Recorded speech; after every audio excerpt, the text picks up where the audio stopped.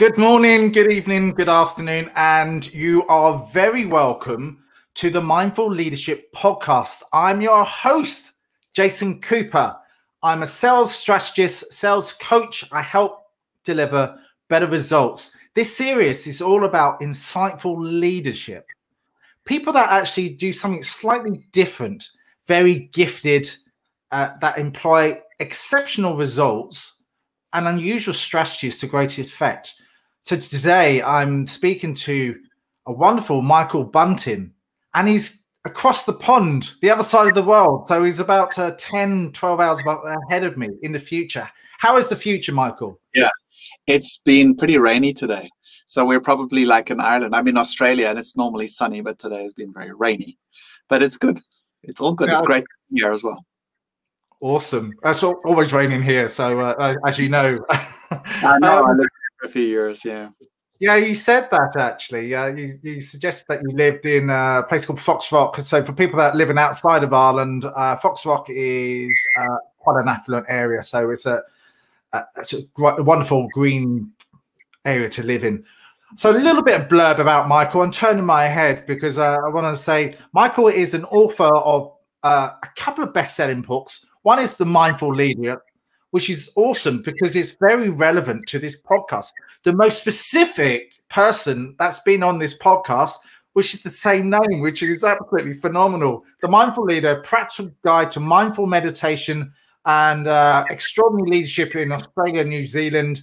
I lived in New Zealand for a year, so it's a beautiful place. And he's founder of Awakened Mind, a premium mindfulness app, which is I'd like to discuss as well, because I use a mindfulness app as well. So I'd like to understand how you use that. You work all around the globe. You're a keynote speaker, and you have 4 children as well in Sydney, Australia. That is awesome. But thank you very much for coming on board today and speaking with me. Great to be here, Jason. I'm just chuckling at all of those statistics you've read there. Yeah, I know. Some of them are made up, and I'm joking. I'm joking. It was given to me. It's just that I come on board with that. So yeah, thank you so much with that.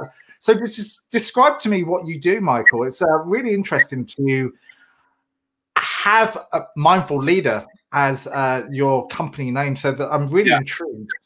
Yeah. So my primary work is I do a range of things, but the big piece is culture change. So whether that be in a team or a whole organization, whether that be a local or a global organization, and I'll give you a classic example. So an organization might come to us, the CEO might come to us and say, you know, we need to upgrade our culture, or we need to change our culture, or we need to improve our culture. We're losing people. We don't have enough engagement. We're not attracting the best people. Where our culture is inefficient, whatever it might be. And at that point, I usually ask them, so tell me, describe 2 behaviors in your culture that really don't work for you, and describe 2 behaviors you'd love to replace them with. Like really simple at that. And usually, interestingly enough, they struggle. They usually dumbfounded at a question, and they tell them to go away. And once they've defined their new behaviors they want to integrate into their culture and what they need to drop away, we typically then design these big, long programs for them with a whole range of adult development and behavioral science principles to help them go from A to B. So to help, and that also applies to people in a personal level. So if I had to give you an example of what we do organizationally at a personal level, if someone came to us and said, my marriage sucks, and I'd really like to improve my marriage, we would ask the same question. So tell me 2 behaviors that are prevalent in your marriage that are really painful for you and you don't want those behaviors, and what would you like to see them as? And then they would define that for us, and then we begin. Okay, great. So we want to go from this to that. Excellent. And then there's a whole range of things that have to happen. For example, and I'll use an easy example of a marriage, the first thing we've got to get the person out of his blame mindset. So the first thing I'll be thinking is, if let's say they're a male and they're married to a female, and they'll say, well, my wife, she needs to change these X and Y things. Our first thing would be, well, hold on a second, you can't change her. Let's just look at what you're doing first and get you to take full ownership of what you're doing first. And the same applies with culture change, where leaders typically think everyone else should change to make things better, but not them. And we usually turn the mirror back in on them to look at how they need to shift, because they're actually determining the culture. Yeah. And unfortunately, when people are in the blame mindset with each other, nothing ever changes, ever. It's the same as parenting. It's the same as anything until you can take accountability and ownership. But then that's scary for people because they don't know how to take accountability without blaming and beating themselves up. So you need to practice compassion and awareness. People don't know how to regulate their behavior. So we teach them this whole bunch of self-awareness stuff. They don't know how to create change, sticky change over time. So we do all of that. And, as I said, our programs can scale from, an executive team of a medium-sized organization who wants to shift right through to, we've done some work at a global level with some of the biggest companies in the world where we've worked with the CEO and the executive team and scaled it down through mostly senior leadership because they are the ones that have the biggest impact, but the intention is to impact everyone. So how do you know a company has a problem? They usually tell us. And it's really interesting because things are evolving now where I think in organizations, and sometimes one can be cynical that in business it's all about money, and you're like all this stuff on health and well-being and culture, it's really nice, but at the end of the day it's about making money. But as the data and the evidence and the research has evolved, organizations are really now understanding that your culture is costing you money or making you money at some level. And so some of our clients, like one of our big clients, discovered that the stock market declared that their culture was inefficient. It's like your culture is like the profit per employee is just too low. Even though you make a lot of money, you're a fat cat that's not making enough. If you're not efficient, and they identify as our culture. And it's like, well, how on earth do you work that out? Like, if our culture is inefficient, how do we? And so we ask those basic questions again. So, what are the behaviors that you're seeing on a daily basis that are creating inefficiency? And as in their example, they said, well, it seems that people are always trying to impress. And that results in things like slide decks overdone. People being in meetings that they shouldn't be in because they want to be seen in that meeting. Everybody wanting a say in every new product because everyone wants to have their name on it. And all this image management. And that's profoundly inefficient and expensive for the business. So how do we shift that image management into more like growth and learning? And that's what we do. We take them through that journey. So I was thinking while you was talking is ego. Yeah. So what are the key traits of corporate ego? How can you distill that down to sort of get that ego and just get that GO to make it go? So the first thing you'll find us with our work is we're really very careful with how we define things. We're very committed to simplicity. But we're very, very committed to accuracy around definitions because they matter. And one of those is ego, interesting enough. So we've come to the view over the years and years and years of deeper development work we've done to notice that often when we are saying the words ego or someone else's ego, we ourselves are in a state of anger and a state of judgment. And guess what that is? That's the ego. So when we're calling someone else on the ego, we are in the ego. So we've tended to come to a view that ego is really a set of coping mechanisms, and the more destructive forms of those coping mechanisms are usually based on very painful wounds. So, the average person who's behaving badly or dysfunctionally, that behavior is coming from internal pain and internal ignorance from them.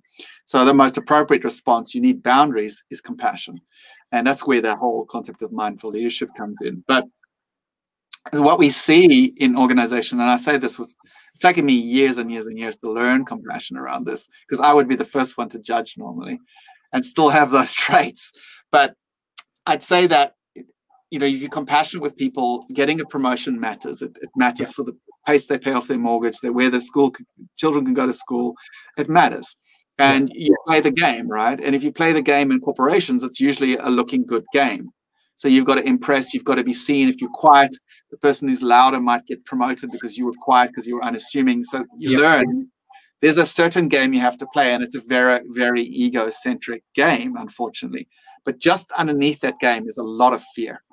There's tremendous amount of fear. Fear for job, fear for needing to, there's all kinds of fear. So we would see the ego process as a general rule is it's fear in action.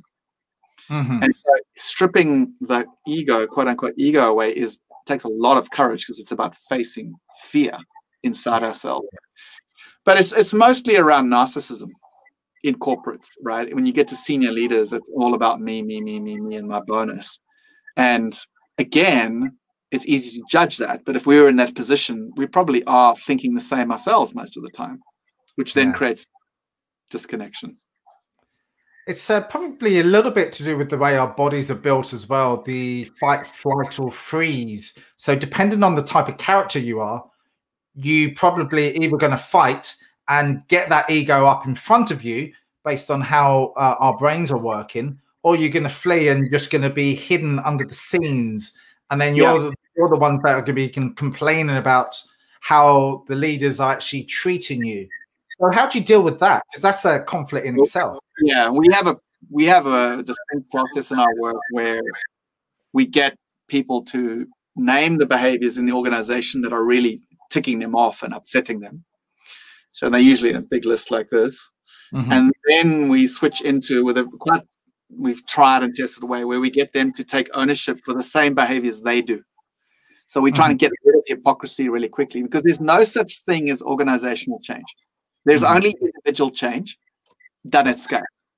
There's no the organization will change. There's human beings who will change themselves. And as long as there's a blame mindset, nothing will change.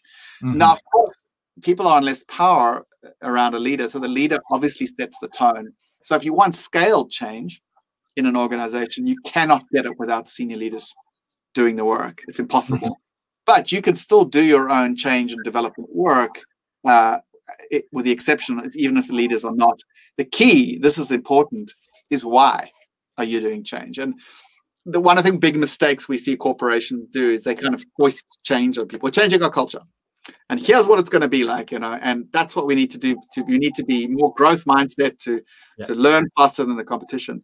People don't change really for the sake of some organization they work for. They need to have a sense of a personal why. And we do a lot of work on that. We need to, why would you want growth mindset anyway? Well, what's the alternative? The alternative is a frozen, stuck mindset.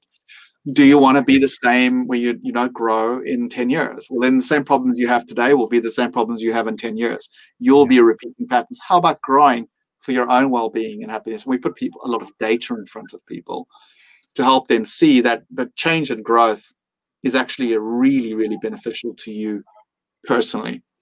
One of the other useful things that's worth noting, and as for your listeners, is that we ask the really stupid, dumb questions usually in our work to establish a baseline. Like the first thing is, we're talking about leadership, for example, right? This is the Mindful Leadership podcast, right? So the first question I'm asking of any leader is, do you need to walk your talk if you're a leader? What do you think, Joe? Yeah. But if you ask the leader, tell me the conscious talk you're trying to walk each day. Usually, if you're listening to this, you go blank. It's like, we don't even know what that talk is. So this is the weird part of human beings. Yeah, leaders need to walk their talk. Okay, well, what's your talk? And then people go blank. It's like, well, a moment ago, you were judging other people for not walking the talk, but you don't even know your own talk. Yeah. And it's this consciousness that's about mindful leadership. It's this deliberate consciousness. Yeah, what do I stand for? Why does it matter to me? Can I communicate it? And can I ask people to hold me to account on that? So even as a parent, and I'm just using today's example, it varies each day, but let's say marriage and parenting for kids. Like if I say to my kids, I'm committed to being kind to you. And I say to my kids, here's the behaviors I know that I do that are unkind. And I want you, please, to tell me if I'm behaving in any way like that, because I don't want to be an unkind parent. That's an example of a conscious, deliberate, who am I and who do I want to be? Very few people in our experience even do that for planning. Then even less people do the practicing, right? And then the other thing is, if you give me feedback, am I going to defend and attack you for giving me feedback, or am I going to welcome it and be grateful and adjust? All of that requires self-management. And here's the interesting thing. We've asked, I don't know how many tens of thousands of leaders we've had the privilege of working with over the years, but a lot. And we've asked leaders over and over and over again, is self-awareness important for leadership? It's another one of our dumb questions. And they say, yeah, of course it is. Okay, well, what is it? What is self-awareness? That's a tough question to answer, by the way. Yeah. Most people would say, you know your impact on others? And we would say, no, that's other people's awareness of you. That's not your self-awareness. And then the third, and you might know this because you've interviewed so many amazing people, but the third question we usually ask is if I had to ask you to be self-aware right now, as a practice, what would you actually do? Let's all be self-aware. Just pause the podcast for a second, everyone listening. Let's be self-aware right now. Okay, what are you doing to be self-aware? Absolutely. That's a tough question to answer as well. I'm not going to answer it right now. I'll just leave it hanging there. But what's really... Oh, no, I was going to answer it for you, but I won't. No. Have a go. Have a go. How would you... What I'd normally do is talk to myself. And I'd normally talk to myself how I want to be. And it's been knowing yourself, meaning knowing your own thoughts. The reason I'm saying that is we tell ourselves stories all the time. Yeah. How can we tell ourselves a better story about ourselves? Yeah. How can we actually understand ourselves in a more of a productive way that can generate good feelings about ourselves? So we recognize our own qualities, but we also recognize our own faults that we can work on and can internally behave and change. So I think it's just being grounded, and it's also knowing who you are, which is one of the most powerful things. Like I'm 50 now, and it's taken me ages to find out who I am as a person, but it's taken a lot of internal work. Yeah. Am I going on the right lines here with how you would work? So there's several elements, and I don't want to come across as fundamentalist in any way, but it is a little bit quite. When I give you the answer, it is a little bit kind of obvious, and there is a technically correct answer for it. And you hit some key elements of it that were valid, and some I would, if we had more time, I would be saying, hold on a second, how would you practice that? And you've also done some interesting things around knowing yourself and redefining stories, interesting too, which are not part of self-awareness. Interesting. Knowing the stories is a part of self-awareness. Redefining the story, not necessarily part of self-awareness. That's more, it's a different practice. Yep. So how to be self-aware right now. Now, just before I give the answer, just to give you a sense of how significant this is. You cannot sustainably change and systematically change behavior without self-awareness. You are going to keep repeating patterns that are destructive for you without self-awareness. The first gate to get to self-awareness is full accountability. So you ask these really dumb, simple questions. If you're stuck in I'll give you the question, what causes stress in your life? Now, most people would say, oh, my wife, my husband, my dog, my cat, my job, COVID, whatever it is, right? Causes in my life. But what they'll do is they'll name all these factors externally to themselves. And we know from the research that most of our stress is caused by this thing here, this mind. 90% of it at least. Very few people would say, I cause all my own stress. I believe that my stress and suffering comes from everything outside of me. And because I believe that, I'm obsessed with changing and improving everything outside around me in the pursuit of happiness and freedom from stress. Mistake, big mistake. Because it's not an accountability process, right? So first thing we need people to get is that the source of your dysfunctional behavior, the source of your suffering, the source of your bad decisions in your life, and so on is you. Now, without blame, because compassion and growth come together, not blame. Blame does not create growth. The second question is, okay, so now that I can take full accountability for it, great, but now I need to manage myself better. So if I say to my wife, hey, I do raise my voice sometimes. I accept that. I get it. I don't go, but I only do it because that's the blame story. That's not accountable. And then I say, okay, I do that behavior. And sometimes it's challenging for me not to raise my voice when I see things, but it doesn't matter. I'm not aware enough. I don't want to raise my voice. I don't want a difficult relationship. I want to be calm and clear under all kinds of pressure. Okay. And I take full accountability for it. No excuses. The perfect relationship is where your partner can also take that level of accountability for their behavior. Perfect team, perfect organization is when everybody can go, this is my part of the challenges around here. This is what I'm working on in myself to grow. And everyone else is doing the same. We have a chapter in the Mindful Leader called 200% Accountability. And that's the principle. Because if one person takes accountability and other people don't, it turns into doesn't work out well. It doesn't work. look, you still take accountability, and if the other person doesn't, my recommendation is walk away from that relationship.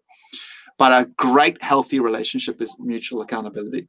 If you are struggling with a teammate or anyone, and you both have the willingness to sit down and go, what am I doing that's creating the challenge here? And the other one's doing the same, instead of the finger pointing. They are a radically different conversation. One creates healing, connection, growth, and understanding. The other creates blame, numbness, deadening, and bad relationships. So now I've got the accountability part right. How do I do the self-awareness part? Because so what if I don't want to shout anymore, but I keep doing it, right? I need enough ability to what we call to regulate my behavior. Self-awareness that allows me self-regulation. In other words, I can regulate that impulse to shout and stop it. So how do I do that? And in really simple terms, if you understand the 4 foundations of mindfulness, mindful leadership, the 4 foundations of mindfulness are the most comprehensive teaching on mindfulness. Like, they're basically the ultimate technical manual on how to do mindfulness. And interestingly enough, they also answer the question on how to do self-awareness. So first foundation of mindfulness is mindfulness of the body. If your listeners are listening here, can you be mindful of your body right now? In other words, can you notice what's going on in you physically? Have you ever noticed, when you really notice your body, that anger, for example, has a different sensation in the body than joy, than calmness? If you know through feeling into the body what's going on in the body, you can make some wise choices. So, for example, you're about to shout. There's a good chance, if you're awake and aware of the body, you'll feel the tightness and heat in the body before the voice comes out. So the ability to feel it and know it, and then know how to intelligently breathe with and work with difficult feelings, allows you the possibility of not going down the route of past habitual behavior. So first part of awareness is I can be aware of the body. We also talk about values work, for example. We talk a lot about ethics and values in our program, a lot. Big emphasis. When you are being honest, for example, does that have a different signature in your body than when you're being dishonest? If you spend a day being deceitful and dishonest versus the day being really honest, does the body feel different at the end of those days, each day? And when there's a saying we have, the body never lies, the mind lies all day long, a lot. That's funny stories and rationalizations. So the body can be trusted as a truth mechanism. The body, when I need to go to sleep, the body's telling me. When I need to stop eating, the body's telling me.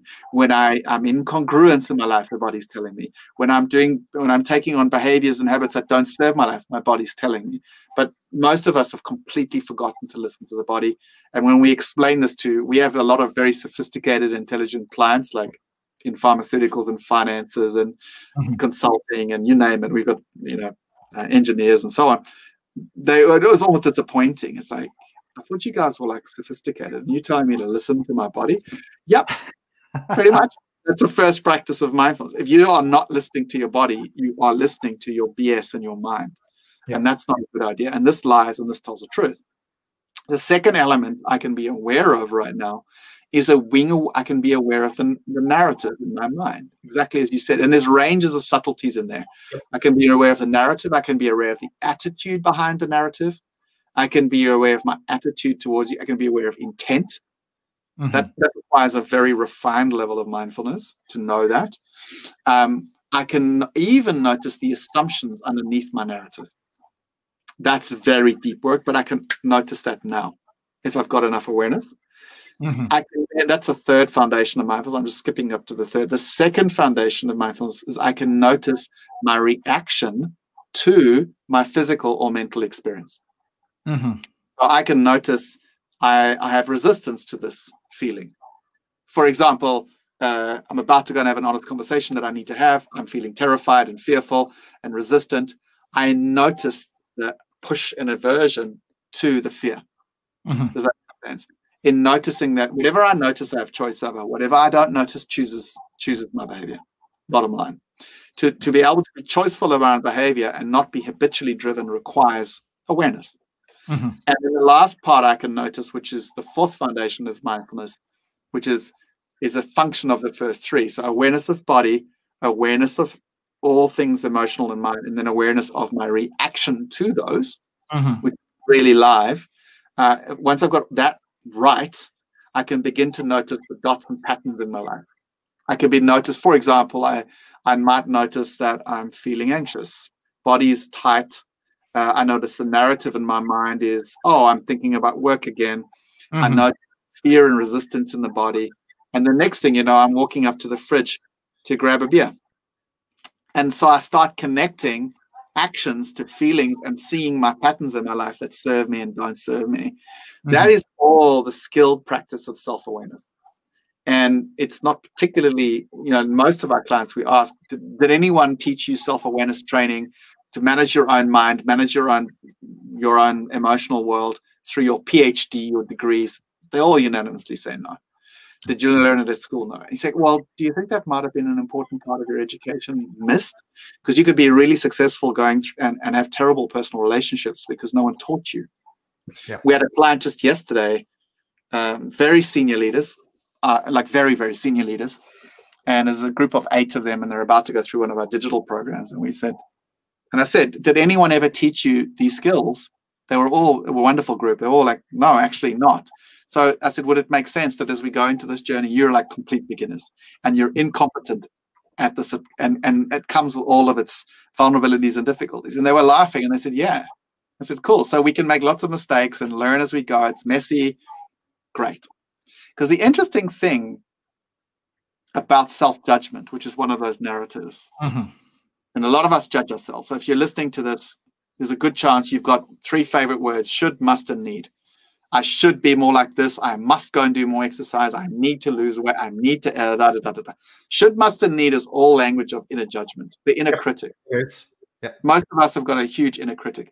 Most of us believe that our inner critic serves us, keeps us on the straight and narrow, teaches us lessons, helps us grow. It's like our inner parent in a way. What's fascinating is that, firstly, that's wrong. It doesn't. It doesn't. It also is there because we have a profound distrust of our own being, of who we are. But interestingly enough, it's completely devoid of curiosity. So when you're judging yourself, you'll notice there's 0 curiosity, none in it at all. And then you ask the question, can you learn without curiosity? No. So there's no curiosity in judgment. So how am I learning? I'm not really learning. I'm just traumatizing myself and shaming myself. Mm-hmm. And then kind of in tongue-in-cheek, you could say, which one are you, the judge or the one being judged? Or you're just schizophrenic in the mind, because the mind plays these weird games all the time. So growth and self-awareness is challenging, but it's also has to be held with compassion and curiosity. And it's also to do with the subconscious mind, because change cannot happen in the conscious mind, because that's the self-doubt, that's the inner critic, that's the sabotage, and that's the one that makes you make wrong decisions. But when you talk from the inside out, it makes a difference. And that's the only way that I've been taught, is to make change and make change actually happen. That's why visualization techniques is hugely powerful. And something that I use all the time is visualizing using the central information, your smell, your touch, your feelings, and so on and so forth. We all know the senses. Apparently there's a 6th sense, which is apparently the 3rd eye. But I also believe that there's a direct correlation between that as well, and the connectivity between people. And I love that. And I love the curiosity. I think the golden nuggets that you've given is phenomenal. Question that I was thinking of is, how can you change from a fixed mindset to an open mindset? How does that shift actually happen? And I'm sure you've seen it plenty of times. Yeah. So there's a fascinating aspect, and there's a million ways to answer this question. So I'm going to give you one of many potential answers. Right. The fascinating thing is that fixed mindset is based on fear, firstly, and it's also based on ignoring reality, because reality is anything but fixed. It's constantly fluid, and the mind gets really scared of that fluidity. In deep mindfulness practice, one of the most, if not the biggest challenge of all, as all human beings, is to come to terms with impermanence. Come to terms with the fact that everything you love will slip away, everything that you own will slip away, Everything changes. It's impossible to hold on to anything. It will slip away. There's nothing holdable onto, and we don't like that. So what we do is we create a fixed mindset, and the fixed mindset gives us the illusion of stability and security. It's not real. It's a fantasy, but it gives us a psychological illusion of stability. And then it's like, don't mess with my illusion because it's helping me feel secure. Right. Yeah. And for a lot of people, they don't have another mechanism to feel secure. How do you feel secure and embrace change? That's hard to do. Mindfulness practice gives you all the practices for that, because you ground yourself in the fluidity of reality instead of fighting it and freaking out about it. But here's the interesting thing, and I've picked up a little my little I was trying to work out what that was. So maybe for the audio listeners, if you can describe what you have in your hand. I'm holding a little mini tripod, right? It's just an object, any object, right? My little daughter loves to come to my screen here and hold this tripod, my 1-year-old. So if I'm holding this tripod, just imagine this represents fixed mindset, okay?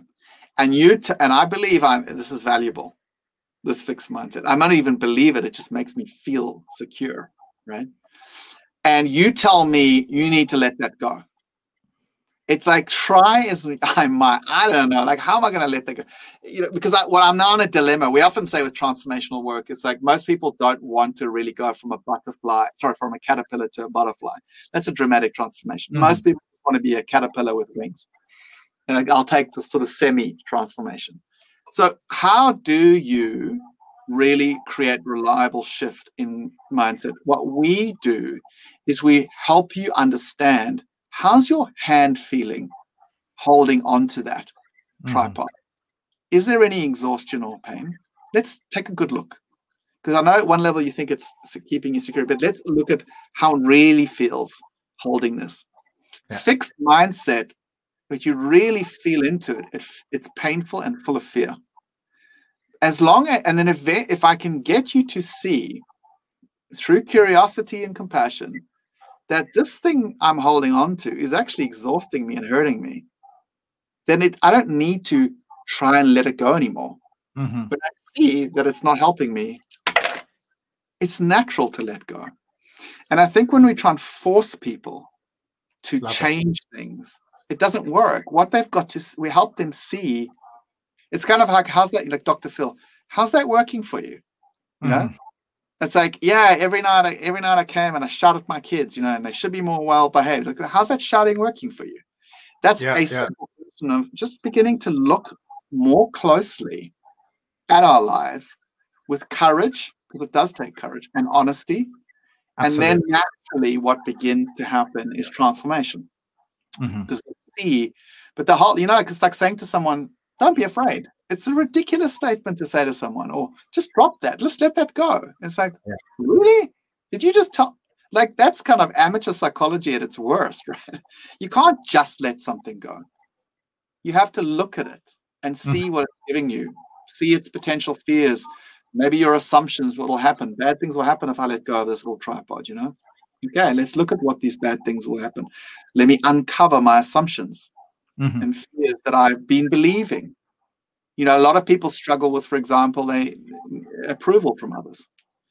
They feel they really need approval, and that comes in two forms usually. I need to impress everyone. I need to be impressive. Did you know I've written a book and I'm a bestseller? I'm impressive, aren't I? That's one form of begging for approval. Yep. And then the other form is usually being nice and likable. I'm not one of those arrogant people. I'm a nice person, and I'm really nice and pleasing.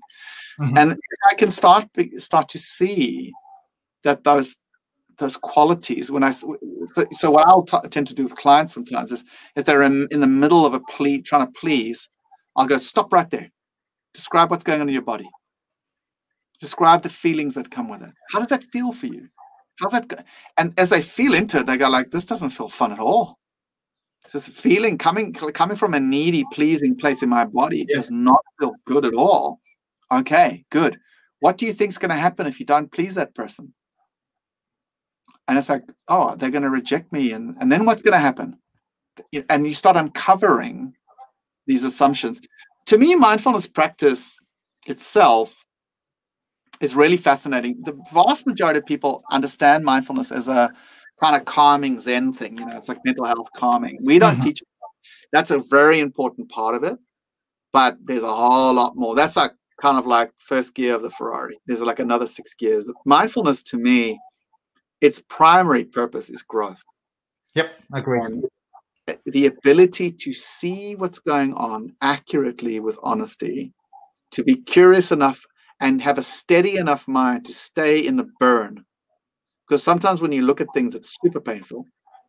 But can you stay and keep looking instead of backing away into numbing behaviors? And then in the seeing of that and the staying with that is the possibility for new change, for dropping that behavior, or for having the honest conversation I've been running away from. So we do a lot of work with distress intolerance, what we call distress intolerance. You could almost root every single negative behavior in our lives, destructive behavior in our lives, to an unwillingness or fear of sitting with an uncomfortable feeling. But if we learn to sit with uncomfortable feelings, we no longer are driven into dysfunctional behavior. Yeah. There's an interesting connection. There's a massive element of trust, and trust in the process will work, because you got to self-talk to yourself to make sure that it does work and check ecologically that it sits with you in your beliefs and your own strategies. But I love the way that you're giving that. That's really well presented. I think I love feeding forward and giving some wonderful golden nuggets to people so they can help and learn from what they've done. And I think that's wonderful what you've said today. I think that's incredible. I just want to add one other important thing is that, and you talked about it, like is the idea of short-term, long-term. So in some of our programs, so our app is very built off developmental mindfulness. We're less interested in the general big apps out there. They're mostly centered on calm and Zen, and, you know, it's understanding the mind, but ours is much more centered around how do you grow as a human being and grow and really understand the growth process. Now, what's really interesting is that there's adult development research tells us that the more mature you are, the longer term centric you are. It's such a paradox. So the more mature you are, the more present you are and aware in the present, but you consider your actions much more from a long-term perspective. And if you permit me for a moment to quote the Buddha, given that we're talking about mindfulness, the Buddha was once asked, and for those of people who don't know Buddhism, even though Asia has its very religion, the way I've certainly been introduced to and taught Buddhism, there's no belief structures whatsoever. It's as pure a psychology as you can get. There's just no belief in it. It's all about working with the mind. And how do you intelligently work with your mind? And how do you alleviate suffering, which is the question psychology wants to answer, which is the same question for Buddhist practice. But the Buddha was asked, how did you fully let go of all suffering? How did you fully awaken to a suffering-free mind?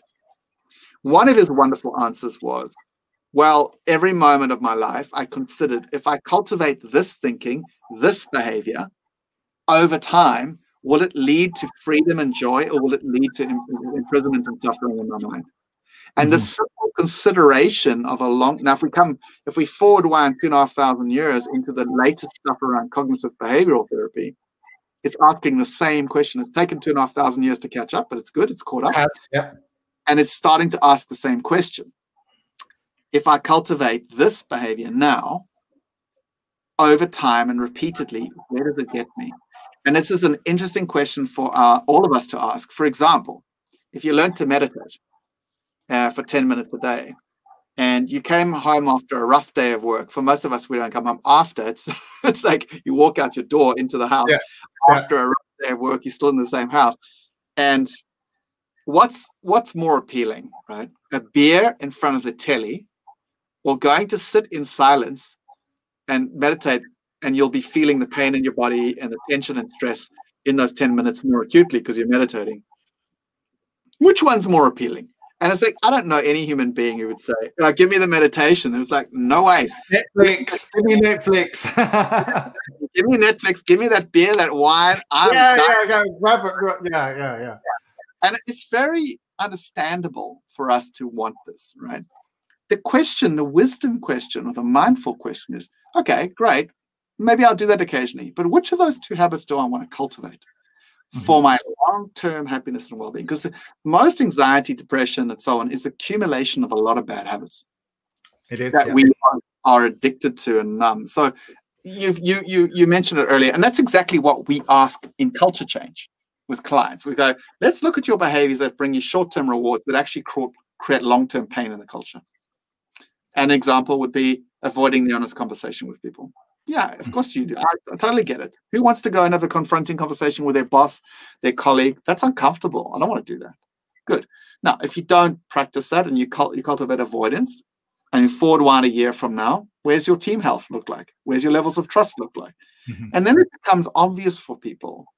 I get it. So even though going to have that conversation now is painful and appears to be a bad idea because it's painful, I learned to tolerate short-term pain, still follow the values, because I now understand my behaviors in a bigger context, that I want to work in a team where there's high levels of trust. Because guess what? You can't have strong innovation, for example, in a team that doesn't have trust. It's hard because it's vulnerable to try and innovate. And if you don't have trust, now you start answering those bigger questions for yourself. And I think that's for all of us, is to ask that simple question. I was going to add on to that, because I meditate. I don't practice it every day. I practice in the days, normally Monday to Friday. Outside of that, my meditation is to run into the mountains. I go into a complete trance and I start to think in sort of rational ways, maybe because the serotonin was kicking in and the body's in sort of that place, and I'm out in the open spaces. But I find my mind is in a meditative state at that particular time, because I can start to think rational thoughts, because the heart is pounding and everything else. It's just a different take on it. But I find I go into trance that way. And even when I cycle, I go into a trance. But I go into an internal trance where I can do self-discovery and also find out some ideas that I've never thought of before. Yeah, that makes sense. Well, we would say there's moments of presence, and then the mind is still relatively balanced. Now, given I'm such a purist, though, forgive me, I'm such a purist on mindfulness itself. Mindfulness itself is utterly disinterested in our thinking. Yep. Utterly. When we're practicing mindfulness, we are disinterested. We're not disinterested in our thinking per se. It's like, I don't mean to try and explain this accurately. We're most interested in what the promise of our thinking is. Are we still buying into BS? Oh, I've got this great thought of a new business idea. Oh, great. Okay. What's my mind? Oh, if you get that business idea, you'll make more money. If you make more money, you'll be happier. Oh, wow. Look at that. I'm now buying into delusion again. So when I'm practicing mindfulness, I'm not interested in getting new thoughts. I'm just interested in examining, which, by the way, for people who are new to meditation, it's a very advanced meditation practice. For most of us, you just need to stabilize the mind with your breathing and your body. But if you have the ability to see your thoughts without trying to control them or get new thoughts, it allows you to begin to understand your own mind. And it also allows you to begin to understand your deepest beliefs. And then it allows you to question those beliefs. I got a really easy example. I'm meditating one day, lots of tension and charge in my body, right? And I notice, first foundation, there's a lot of suffering in my body, it's tension and discomfort. The mind's busy with my to-do list. It's like, you've got this and this and this to do. So then I'm like, but you're supposed to be meditating. Like, hold on a second. Now, this all happens like this, right? That my mind is believing that when the to-do list is done, then I'll be at peace. It's like, aha, okay, that's what my mind's believing, which is not creating tension in the body, suffering. And I believe the end of the suffering will come at the end of the to-do list. When does the to-do list end? When you die. Okay, that's interesting. So if you're alive, anyone listening to this, you've got a to-do list guaranteed, right? So if you believe that your true peace will come at the end of a to-do list, and if that's subconsciously there all the time, well, guess what? You're going to suffer unnecessarily for the rest of your life with that belief. And you can evidence that. You can see that in practice. It's like, wow, I'm suffering in the body right now on the belief that to-do lists need to get done, on the viewpoint, and this all reveals itself quickly.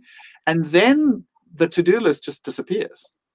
Because then we can rationally look at it and go, Well, what's the best way to get through a to-do list? Being present and aware and balanced. Good. Let me practice being present and aware and balanced now, and to hell with a to-do list.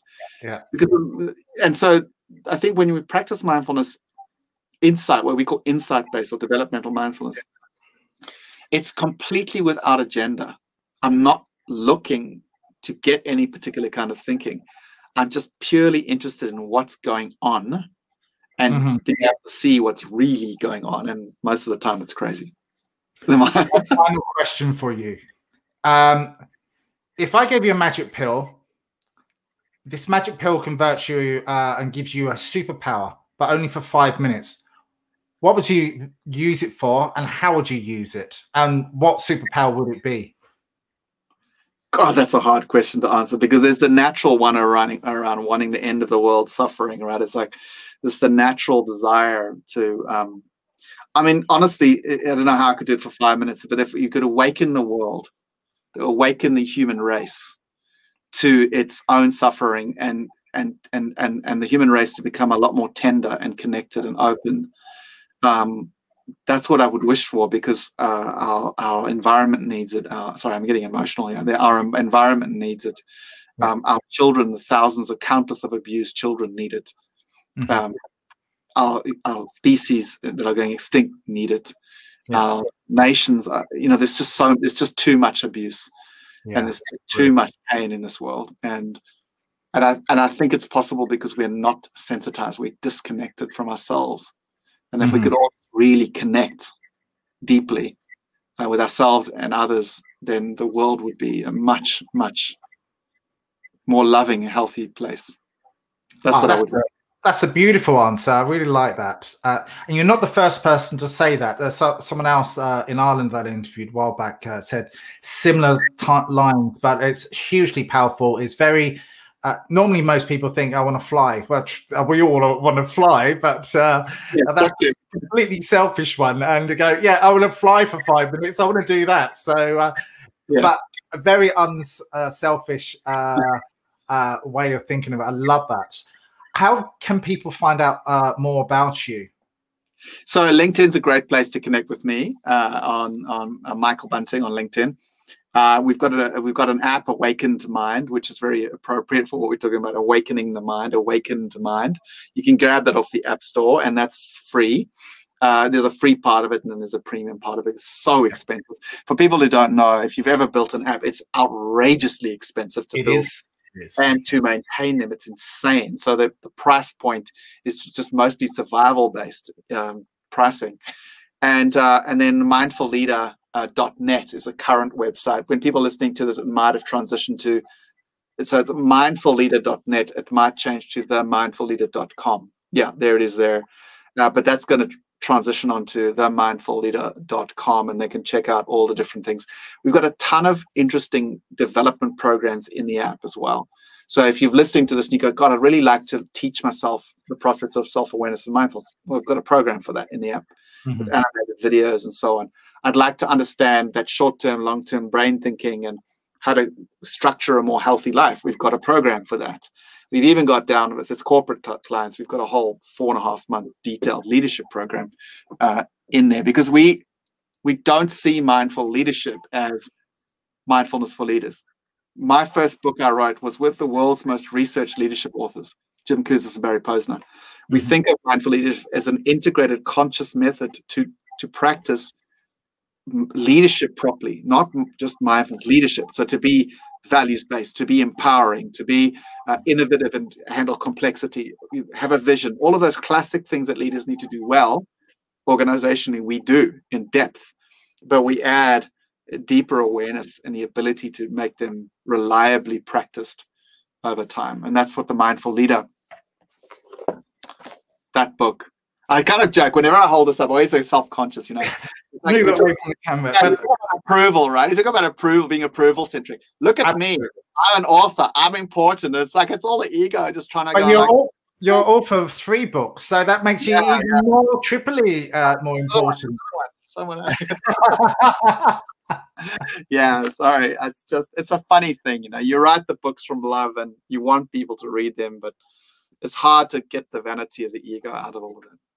But you know, what you are doing is you're projecting your knowledge so people can help and learn and grow. And if you do that via book, that's wonderful. If you do it by the app, you do it by the website, whichever way works. And you're giving someone a gift. So that's the way I like to look at it. So, Michael, it's been an absolute pleasure. I've really enjoyed this interview today of the Mindful Leadership podcast, and I hope that people listening to this will take added value back into their lives and listen more to themselves and really start to intently understand themselves, whether it's through meditation, whether it's through mindfulness or belief in yourself, that you can change for the better. And I think it's always positive intention. So thank you again, Michael. Jason, it's been an absolute joy to be in here. Thanks for listening to me going on for so long. No, that absolute pleasure is all mine, because I loved it. I loved every single moment of it. So thank you once again. Thanks, everyone who listened.